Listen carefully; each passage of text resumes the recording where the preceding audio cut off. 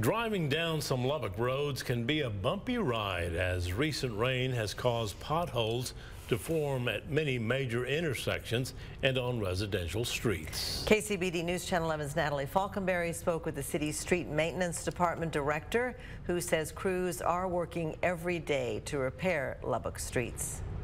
Everybody knows, everybody drives the streets. We all drive the streets, and we see how many more potholes there are than normal.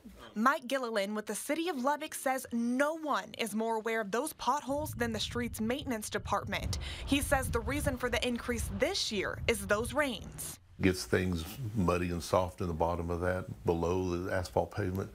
That asphalt starts to bend and give away, and eventually it's gone and there's a big hole. The city repairs roughly 10,000 potholes a year. And now that the weather's warming up, Gilliland says crews have already repaved 177 potholes in the last 10 days. During this wet weather we had, some of these we have to react to. They're in the wheel path of a car. And if you hit it, it's bad.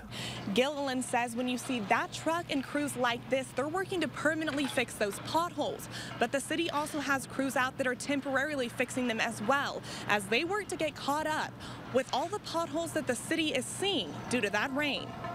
Every pickup, every flatbed truck we got has got some kind of mix on it that we can get out there and get a hole filled. So it's a very temporary patch just to make sure nobody hurts themselves here. Gilliland says crews will be permanently patching all of the holes over the next couple of weeks, but they need your help finding them. As the citizens call, our goal is to get that citizen's complaint taken care of in 2 business days. And if that complaint isn't handled in a timely manner and your car is damaged, you can file a claim against the city.